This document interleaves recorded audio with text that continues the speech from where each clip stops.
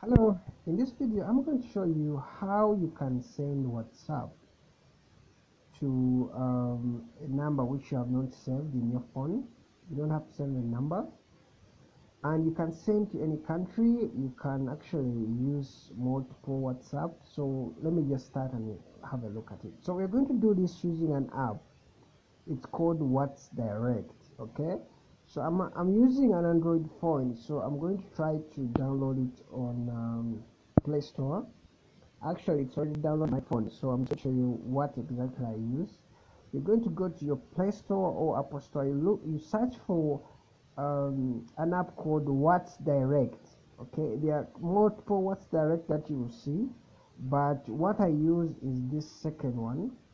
The second one, which has an icon like WhatsApp, but in that shape. Okay, so I'm using this send messages to WhatsApp numbers which I haven't saved. You may be in a business, want to communicate with people, send some stuff, but you really don't really want to save this number of this person, for whatever reason it is.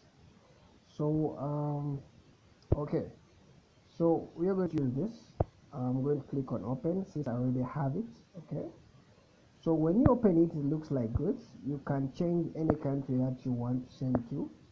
Okay, maybe you change it maybe to Belgium or whatever, sorry.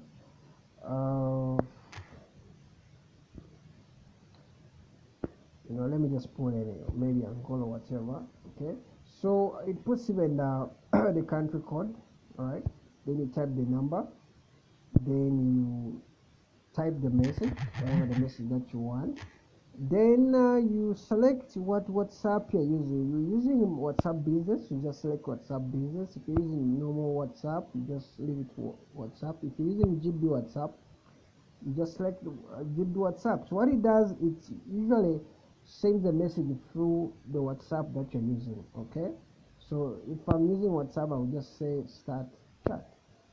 Alright, so it's telling me please enter number. So this software really actually is good, that even if a number doesn't exist, it will tell you it doesn't exist.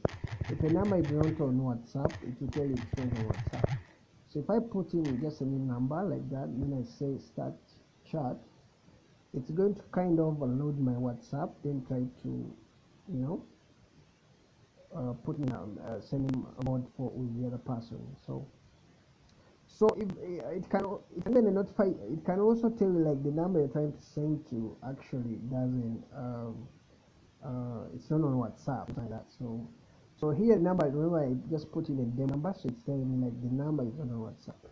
So, but make sure you put in a code now. Okay, so that's it. It's a very I think it's by more than 1 million people. It has good reviews. I think you like it. Thank you. Bye bye.